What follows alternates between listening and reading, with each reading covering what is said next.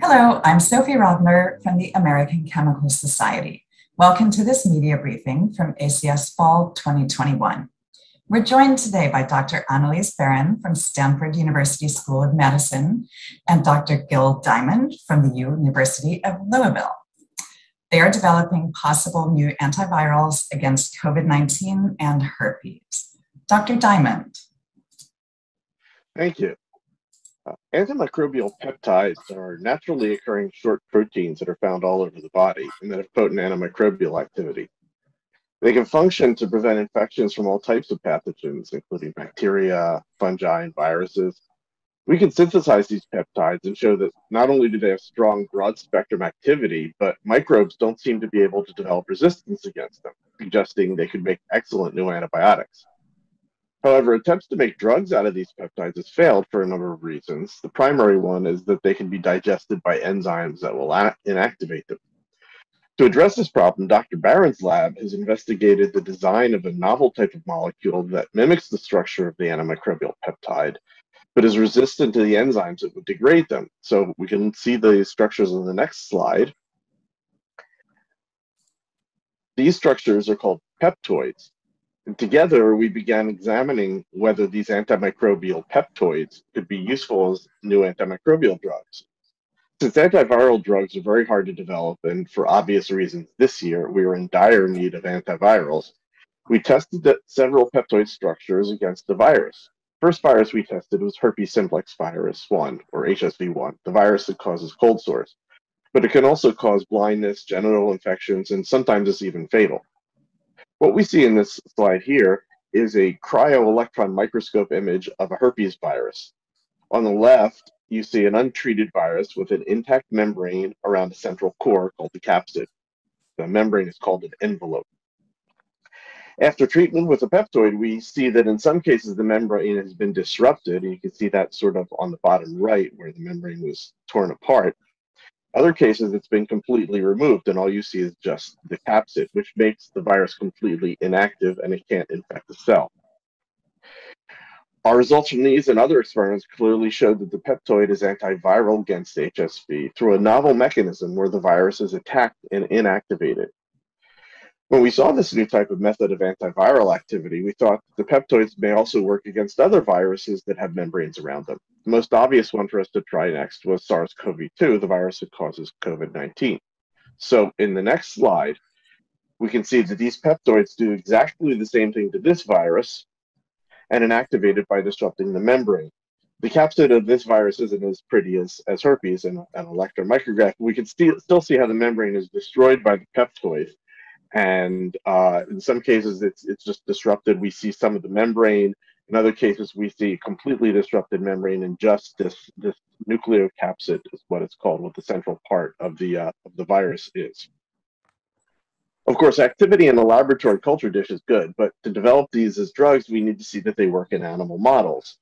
We adapted a model of herpes infection in mice by making an abrasion on the lip of a mouse and applying some herpes virus to it. So if you go to the next slide, we can see this model. And after we apply the virus, within a few days, we start to see a lesion that looks like a cold sore. So if we apply peptoid and a cream to the lip of the mice 2 days after the infection, and then take pictures and see how the lesions develop, we can see that in this group of 5 mice, there's 5 mice per group. In most cases, the lesion in the treated mice on the bottom row didn't even develop. So on the top row, you can see these lesions, these cold sores that we see in the infected mice. On the bottom row are the treated mice where we applied daily the drug in a cream onto the lip where we had infection. And for the most part, we don't even see any lesions. They never really developed. This suggests that peptoids can inactivate the virus at the site of the infection and prevent the infection. Now, the big problem with herpes virus is that once it infects the lip, the virus migrates to a nerve called the trigeminal nerve, where it stays dormant long after the cold sore is healed. Then it can come back over and over again. So we took out the trigeminal nerves from these mice after the experiment, and we measured how much herpes virus was in there. And we see a large decrease in the viral DNA in the treated mice. And you can see that in the graph on the bottom right there.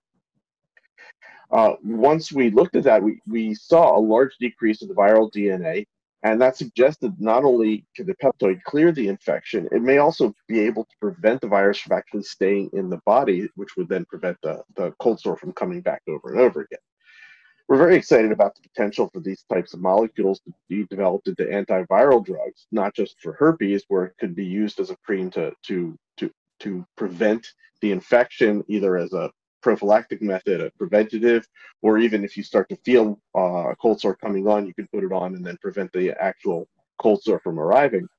But it could also be useful for many other types of viral infections, possibly even for COVID-19. And we're working together with Joshua McClure at Maxwell Biosciences to develop these molecules as antiviral drugs. Thank you. Now I would like to ask you both a few questions about your work. To start with, can you explain what a peptide is? So a peptide is effectively a short protein, a string of amino acids. Generally, when we refer to peptides, we talk about molecules that are under 50 amino acids in length, rather than a longer protein which may have multiple chains of peptides. But a peptide is a single chain of amino acids. All right, and among peptides, there are a few that are antimicrobial. Can you talk about their role in the body? So the field really began when my postdoctoral mentor, Mike Zasloff, was looking at frogs, and he needed cells from he needed actually the oocytes from female frogs, and he would make an incision in their skin and remove the oocytes, and then sew up the skin, and then put the frog back in this pond water aquarium he had in the laboratory, and noticed that they actually never got infected, even though he never took any aseptic procedures, never put any alcohol or anything like that.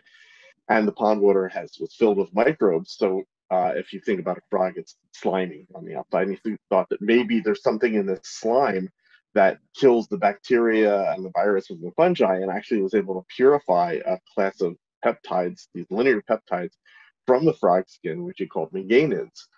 And that was really one of the beginnings of the whole area of research, suggesting that animals, and now every species that we can find, has some sort of a peptide that kills bacteria, fungi, viruses, this natural defense mechanism. Once we started looking in humans and other animals, we found that these were all over the place, especially mucosal surfaces, like in the lungs, in the mouth, in the gastrointestinal tract, any place where you would have a microbe interface with the body, where we inhale bacteria all the time. We have all sorts of pathogens that come in through our mouths, places like that, as well as in white blood cells, that their job is to go around and gobble up bacteria and fungi. You've got to kill them somehow. This seems to be one of the ways they kill them. So all throughout the body, we have these antimicrobial peptides that their natural function is to prevent infection or take care of any type of early infection.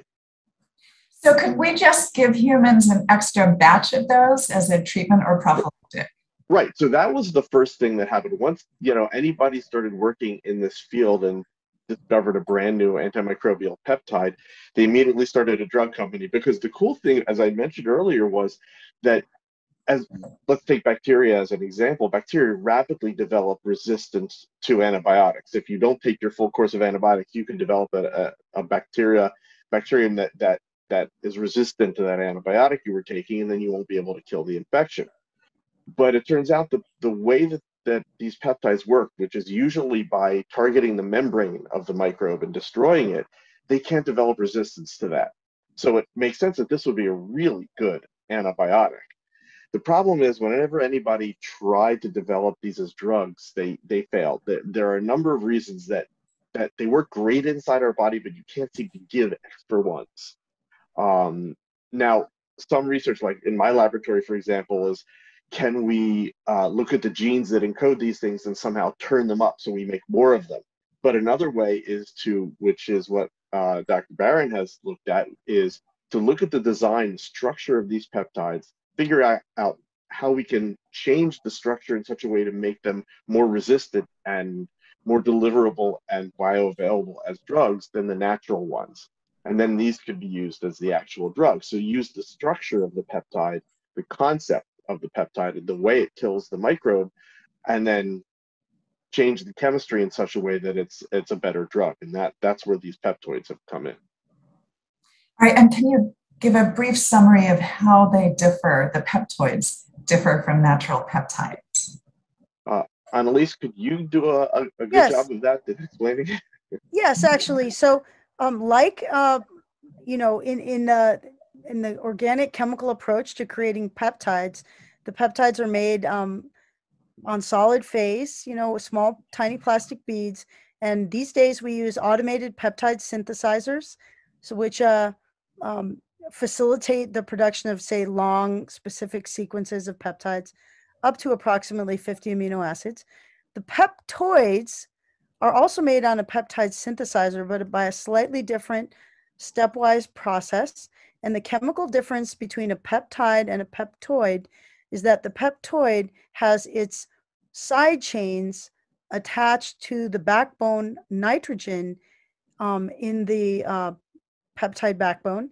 And it's actually a very neat thing because the sequence of atoms in the backbone of a peptoid is in fact identical to that of a peptide.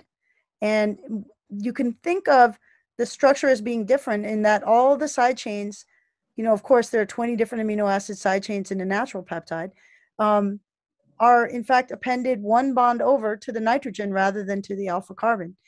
So this makes peptoids completely invulnerable to protease degradation, which is quite remarkable. If you did want them to break up, you could certainly introduce protease sites in the middle of them. But you know what's also remarkable is that we showed, and my postdoctoral advisor, Ron Zuckerman, was the original co-inventor of these peptoids. And when I was a postdoc with him, we showed that we could actually make biomimetic helices, not the same as alpha helices, but polyproline type 1 helices. We could make complex three-dimensional folded structures with peptoids.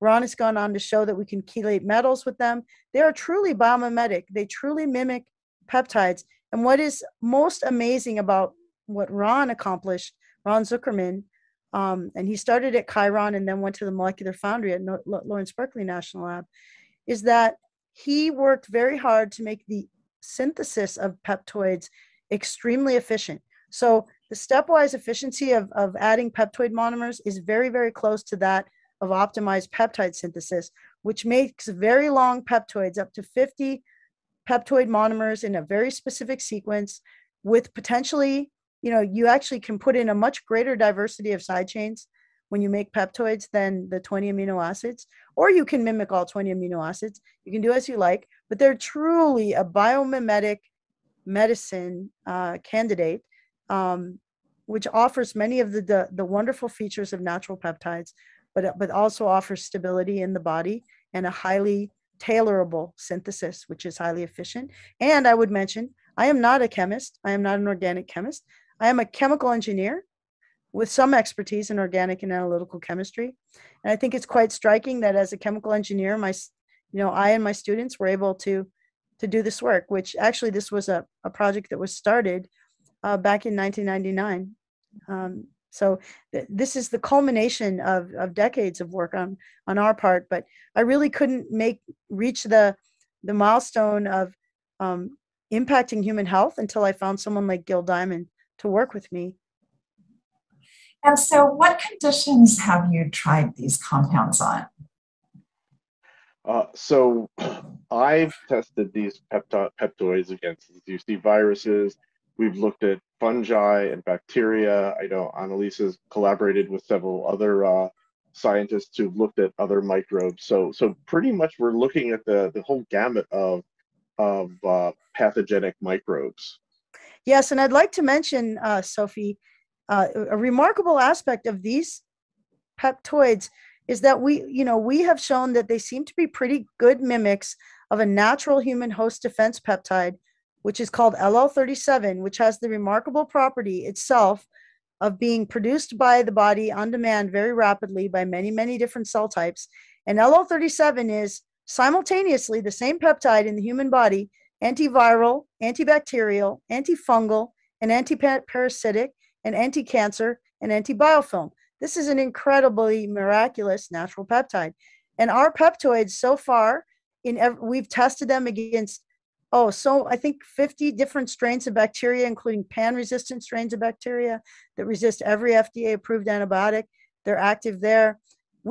These same peptoids that we're showing you that are antiviral are also antifungal and antibacterial and antiparasitic and safe for human cells. Gil didn't have time to mention that, but an active concentration for these peptoids is very similar to what we see for the natural peptides in the area of 10 to 20 microgram per mil. That may sound a bit high since we're used to drugs being often nanomolar, but they're totally non-toxic to normal human cells, and we've shown this in primary human cells at concentrations well above 256 microgram per mole. So there's a good therapeutic window for these compounds, and they truly are biomimetic in their broad spectrum activity. And why do you think they don't harm human cells? Oh, Gil can answer that one. Okay, so that goes to the way that we believe that peptoids and antimicrobial peptides in general kill microbes. As I had mentioned, they target the membrane of the microbe.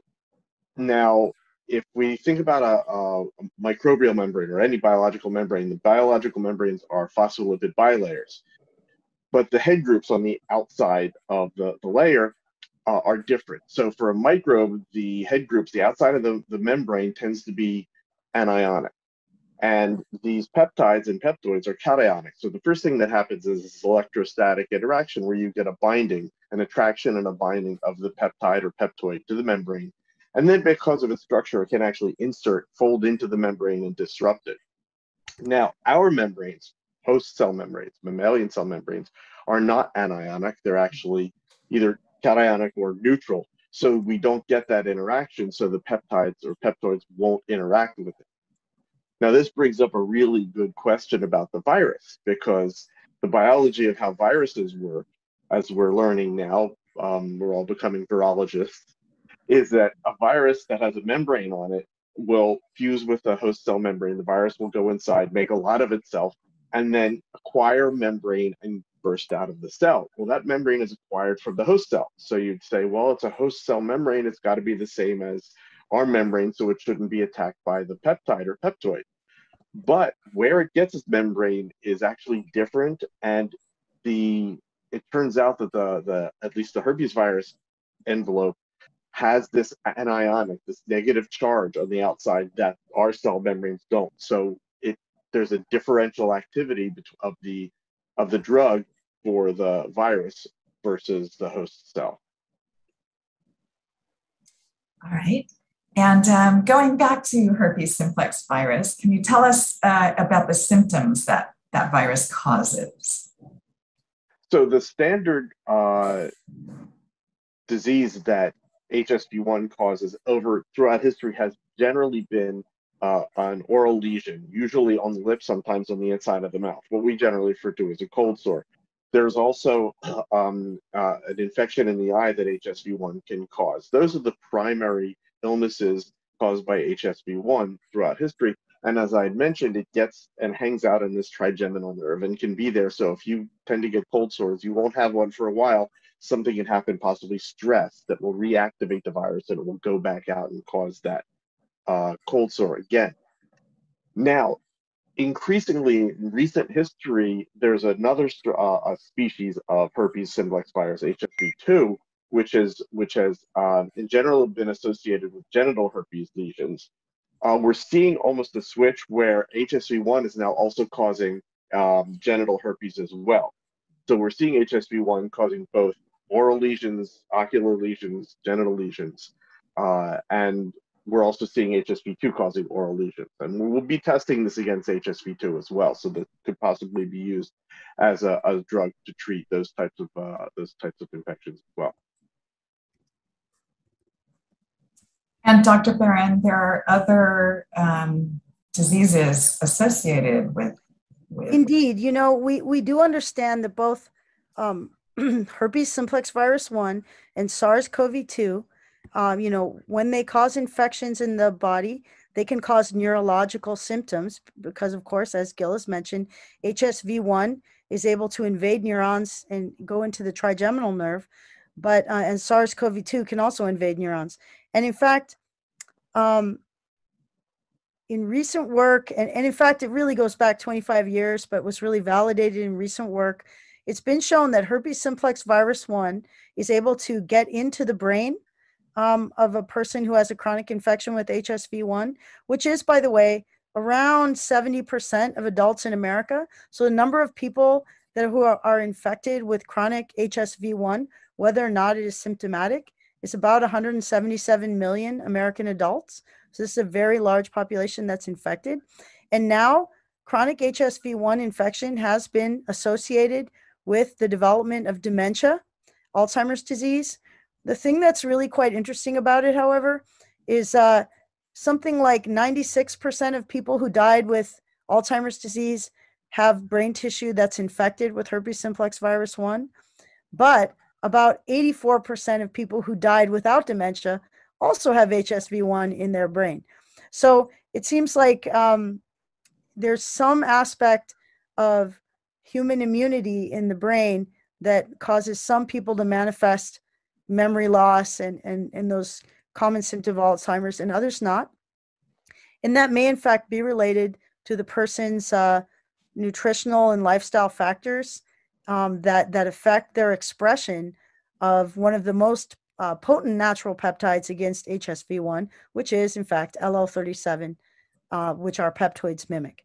But our goal, therefore, is possibly to create this as a prevention for the development of dementia in older age by hopefully prophylactically preventing people from contracting HSV1 infection, and also providing a way for them to upregulate their LL37 naturally. I believe this will be a synergistic approach to preventing dementia in older age that will be available to people soon, if all goes well. All right. And are your peptoids made of a single type of molecule or a mixture of different structures? Oh, that is a very good question. Originally, when we designed our peptoids as mimics of antimicrobial peptides, we were mimicking the original antimicrobial peptide meganin that was discovered by Gil Diamond's postdoc advisor, Michael Zasloff, wonderful guy. And then we realized, in fact, that it was perhaps a better mimic of LO37, which is composed of 37 amino acids. Now, whereas LO37 and meganin are made of many, many different types of amino acids, we have made these peptoids out of only 4 or 5 different peptoid monomers. So our most potent compounds have a terminal alkyl chain, which mimics other types of antimicrobial peptides. And then they contain cationic side chains that are mimics of lysine, which we call N-lyse because they're attached to nitrogen. And then they have aromatic side chains, which are mimics of phenylalanine, which we call N,S-phenylethyl side chains.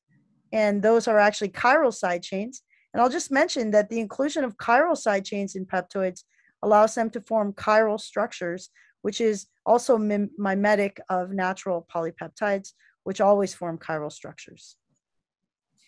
So would one type of peptoid treat multiple types of disease, or would you tailor the peptoid to each condition? How would you handle that? Yes, I would say, so far we've been working in recent years with a small library of about 20 different peptoids, among which we discovered 5 different active compounds and selected 3 different active compounds for the fact that they were also extremely selective for killing pathogens.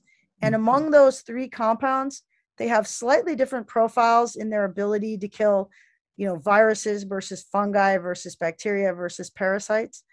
But they all have, so they may be more active against a certain strain of Pseudomonas aeruginosa or Candida auris or SARS-CoV-2. But,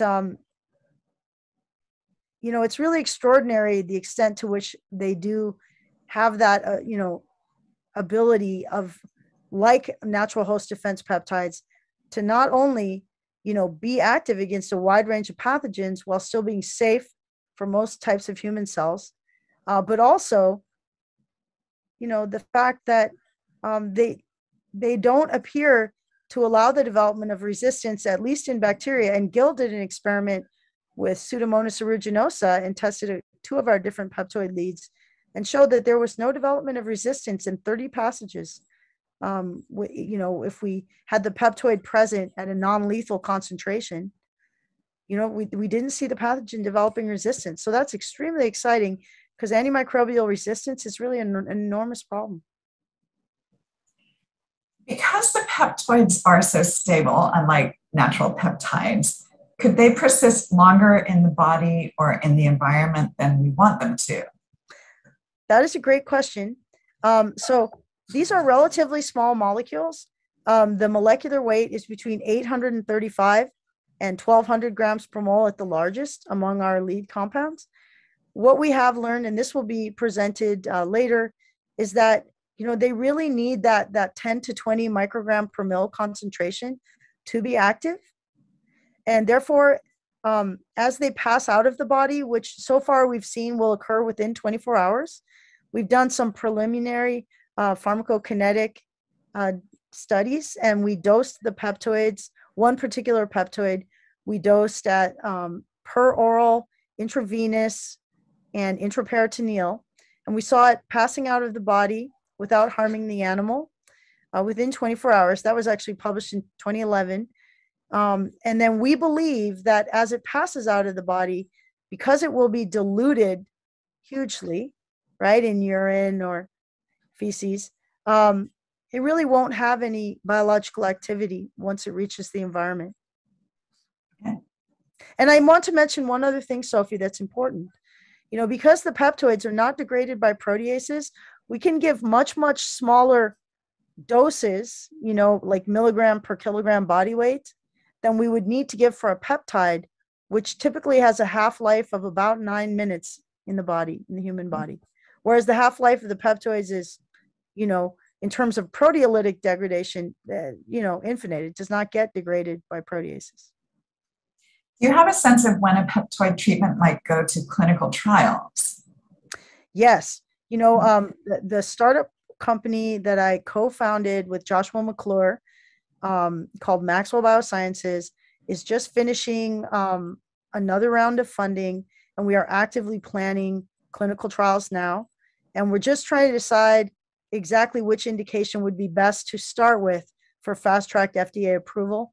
We haven't made that decision yet, but we hope very soon. We hope, definitely that clinical trials will be starting in 2022. All right, and how about the cost of these treatments? How might it compare to other treatments?